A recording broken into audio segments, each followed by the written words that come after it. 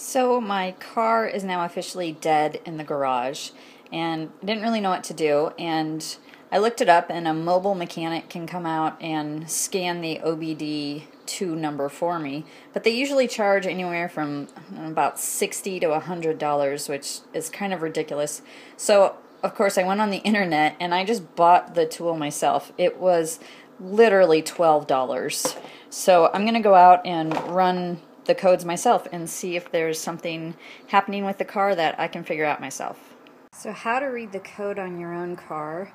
I happen to have a 1999 Saab 9.5, and the location of the hatch that I need to access is underneath the steering wheel, and I've illuminated it a little bit. So here's the brake pad, and there's the gas pedal, and then it's just right here. So open that, and then that's how I'm going to connect the tool. I'm going to hook it up now. See if I can hold the camera in the right place while I'm plugging it in. So it just fits in. And here we go. It's up and running. So to run the scan, you go ahead and have it plugged in, and then you'll go ahead and put your key in the ignition and turn it on, but not on, as in don't start the car. Just have it on. And then go ahead and run your scan.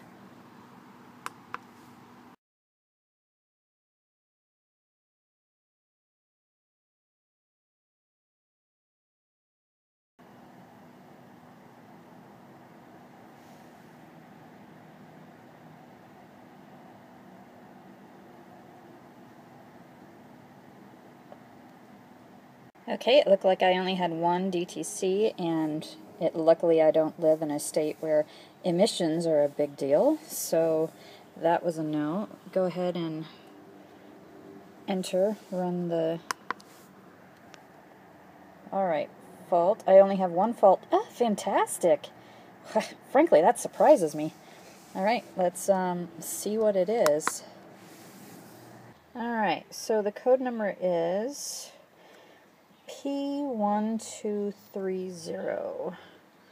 So what I've learned about these numbers is that each number and letter has its own meaning. The P means the part of the system that it's affecting. So P for me is going to be powertrain.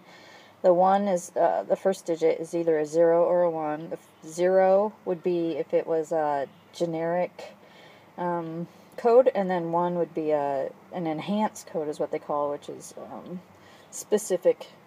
So my code is P1230, and I'm just looking at the little quick sheet guide that I have of generic definitions. So I'm looking for my number 230. So since all the numbers in here are zeros, it's assumed that it's not generic, and I'll just replace the 0 with a 1. So 0230 is what I'm looking for. Let's see what it is. Okay, so let's see. What is 0230? It looks like it's the fuel pump.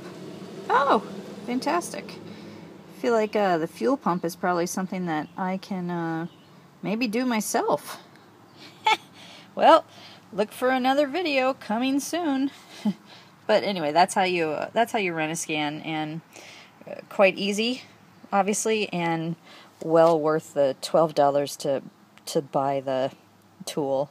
And maybe I'll take up scanning other people's cars for $100.